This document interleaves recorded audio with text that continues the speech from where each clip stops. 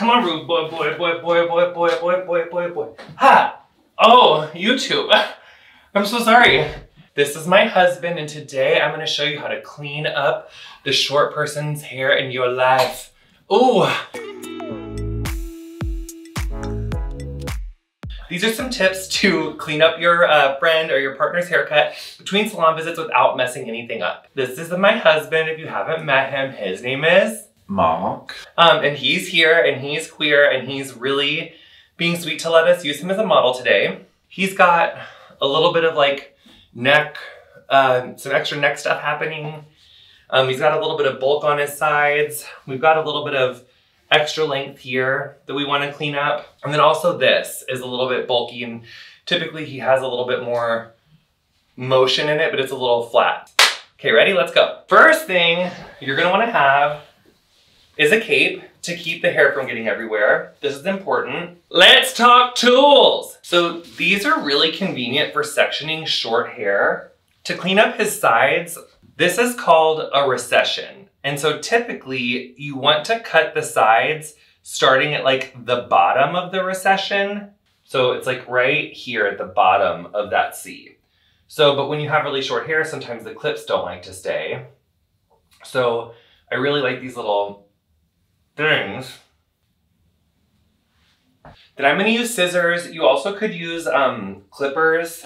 One place that's really nice to tidy up is this stuff around the face. And what you can do is come in and you use this hairline as your guide, which is almost kind of like another C. And so you comb it forward, and you see right here, like there's a few hairs that are sticking over this line that I just cut. So you're gonna comb it forward again and just trim those up. So that's already starting to look a little cleaner. Then I'm just gonna clean up this hair that's starting to come around his ears.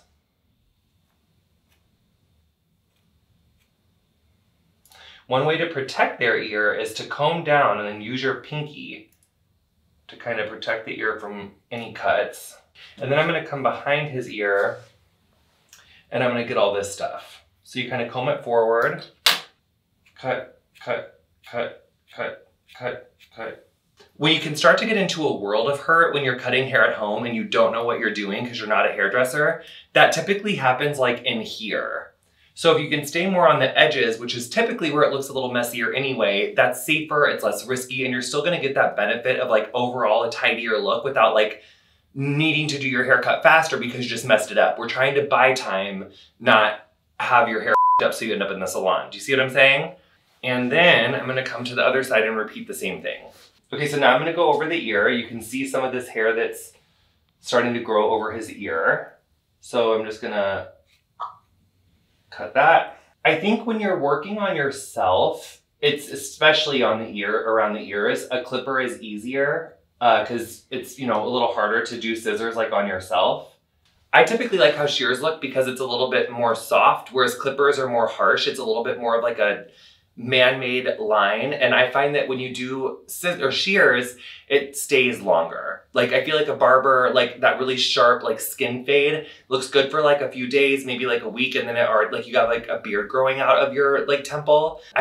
Who has time for that? We're busy kitties out here in these streets. But I do like to do clippers on this hair in front of the ear when I'm doing it myself. Like even when I do my own cleanups, I'll do a little T-edger right here, and also do like a T-edger on my lips, on my neckline. The other truth is that when you have short hair, the finishing is all in the details. You can get like a really big change with small little details. Like you don't have to go in there and like, grrr, and like get all hardcore with it. And usually when you mess up your hair at home, it's because you went like too far. It is good to like, you can always take a little more off, but once it's gone, you're kind of messed up. So here's another good thing. Mark's hair typically, and a lot of people's hair gets bulky right behind the ear, like right here. There's a few things you can do to address that I like to do. One is called channel cutting. So you can come in and you can take your scissors down and just making little vertical cuts. And I'm not going really deep up here. I'm really only just doing the very tip of my shears, and I'm just detailing right behind his ear to take a little bit of that bulk out. Also, if someone has any puffiness on the sides, you could do the same thing. You could just come through and kind of gently remove a little bit of bulk. You don't want to be going like like really long. Like you want to do littler, tiny little channels just to create some definition. Another thing you can do if you see extra hair is come in and I'm just going through and I'm just kind of point cutting into this bulky spot. And see how that just, it lays it down. It's nice. It's just, sometimes you don't even need a full haircut. You just need to kind of debulk it. Let's talk about this hair. This is the moneymaker. This is like what everyone sees. And typically this hair grows a little bit faster on everyone, this hair, than the rest does, because we're like touching it more. It's just getting a little bit more action. And you can see that Mark's ends are a little bit, ouch, he's been gardening a lot. It's just a little bit like, it's a little crispy. So I'm just gonna come in, and because I don't wanna make like a Dumb and Dumber, like hardcore line, I'm gonna point cut into this. So see, I'm not going like this and making a hard line. I'm doing like, keeping it nice and soft. And then I'm just gonna take another section, comb it forward, and see if there's anything that's longer than what I just cut. And I can see that there is. But see how nice, like just taking that little bit of extra length off is, it just kind of lifts it back up. When our hair is getting a little bit finer, maybe you have more fineness on your hair. Maybe there's like a little bit less hair right here than there is right here. And so sometimes what happens with that is you need to blend the fineness of this with the thickness of this so that it doesn't look particularly fine here. So you can kind of blend those sections together, and then you can cut into the hair that's like a little bit more full to like blend it in. So like right here, you know, there's a little bit of extra bulk. So I can come in and just gently do a little bit of that channel cutting right here. I'm not going like cut. You know what I'm saying? It's like little teeny tiny controlled cuts. You want to be intentional. Now I'm just going to look at the back of his hair. It could just use a little bit of debulking to make his haircut last, you know, another couple weeks till he gets it really done. So you want to kind of comb it into the space where it lives typically. And this is, you know, how Mark's hair typically lives.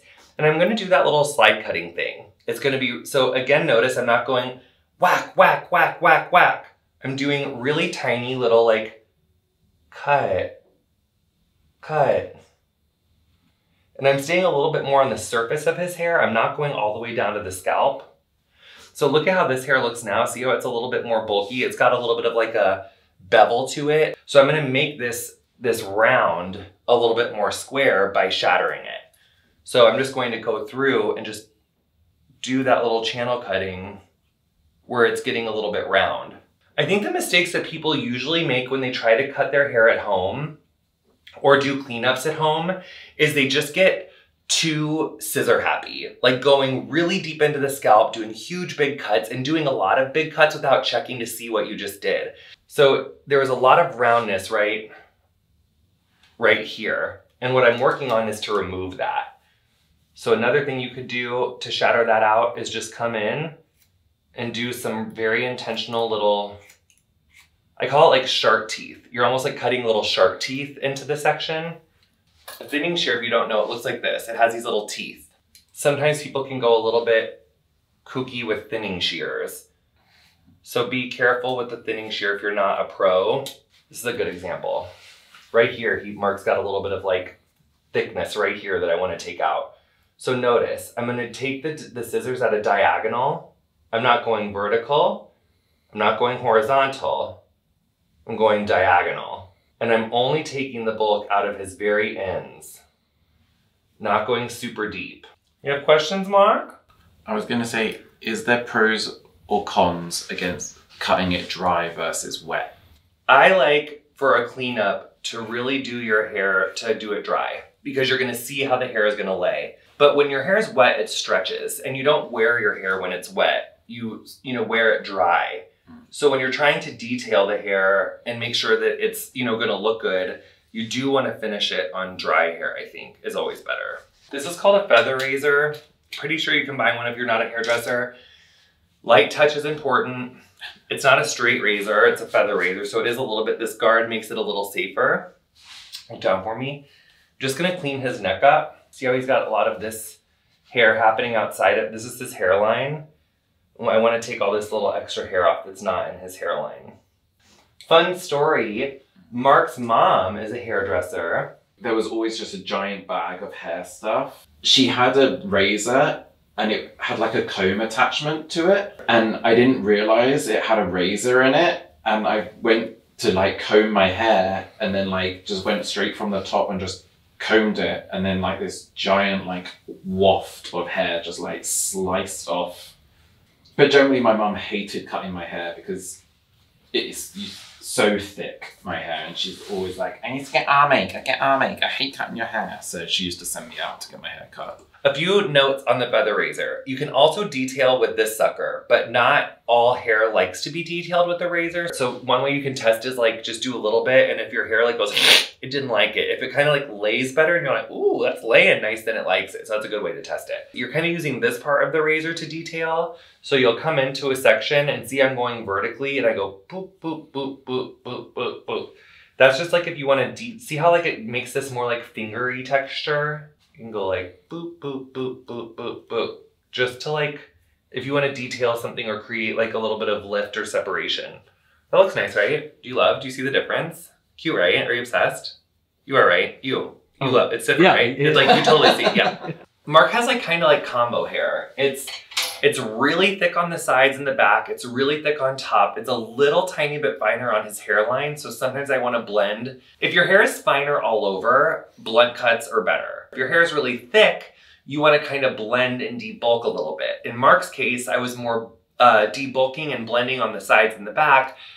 This I kept a little bit more blunt. I didn't really cut into this hair because it does better a little bit fuller. It's like if you want to grow your hair out, but it's just bulky, this is a great option. You can just clean up your edges, clean up the perimeter of the haircut, the hairlines, take some of that bulk out, but don't really take off overall length.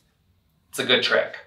Clippers. I'm going to use clippers on Mark's sideburns area to kind of to clean this part up and blend it into his beard. I'm using a 1/8 millimeter guard, and watch this. So when I take this and I go down on his beard, it's going to take less hair off. So I'm going down. And the other thing about this is I'm only working between here and here of Mark's ear, from like the top of the lobe to the bottom of the lobe. I'm not going here. I'm not going here. I'm going between here and here.